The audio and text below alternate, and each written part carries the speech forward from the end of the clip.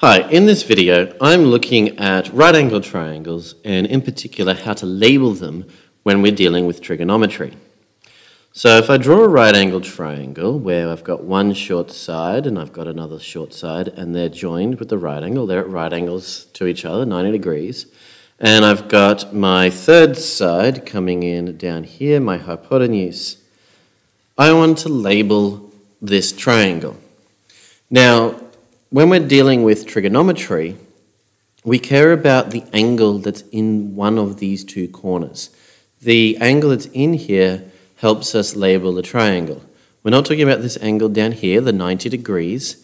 It's always 90 degrees, but we might have an angle marked here, perhaps with just a curve, or it might have a Greek letter, say theta, or it might have both.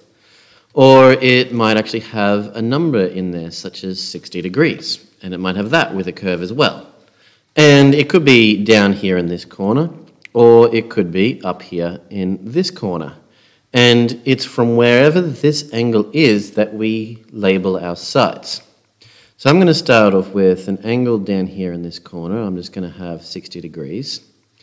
And I'm going to talk about the first side that we label, and it's very similar to Pythagoras, because it's the hypotenuse. It is always the same. It is the long sloping side. It is the one that doesn't matter where this angle is. We don't care where this angle is. It's about that long sloping side. So on this one, that's this angle down here, the one opposite the right angle, the one being pointed to by the right angle. It's our hypotenuse. And with trigonometry, some people label it HYP, short for hypotenuse, and some people just label it H. And that's the notation I'm going to use, H for hypotenuse. This is probably the most common. The next side that we tend to label is the opposite side. So the opposite side, which has two P's to spell opposite, is one of the short sides, and it's the short side opposite the angle, whichever angle it is that's in that triangle we're looking at. In this case, this 60 degrees. So it's not the 90-degree angle, that's not the angle we're talking about, it's the one that's marked in there that's not the 90-degree angle. So it's the one that's opposite that angle across the center of the triangle. So some people label this OPP for opposite, or quite often we just use O for opposite.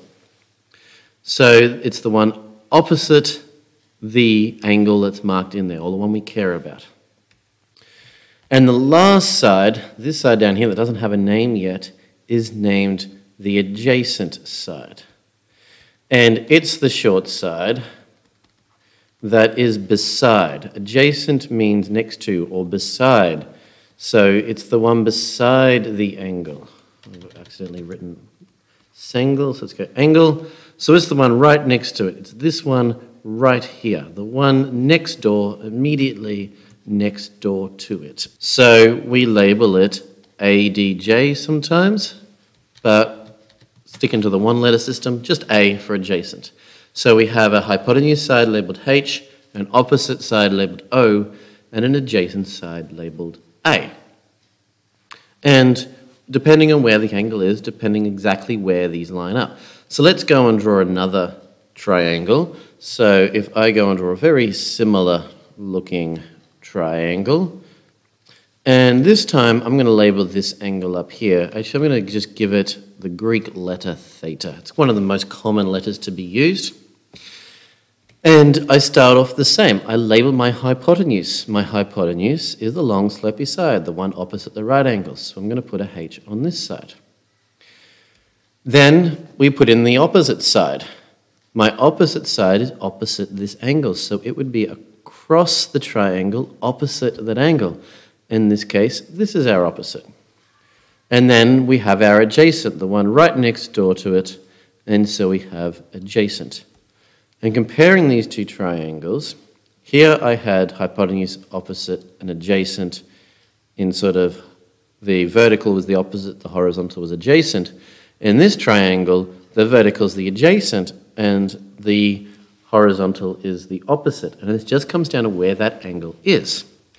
And let's say if I draw a completely different triangle, I could have this right angle triangle here, and that would require me to have, of course, my right angle up in this corner up here. Whoops, let's draw a better right angle than that.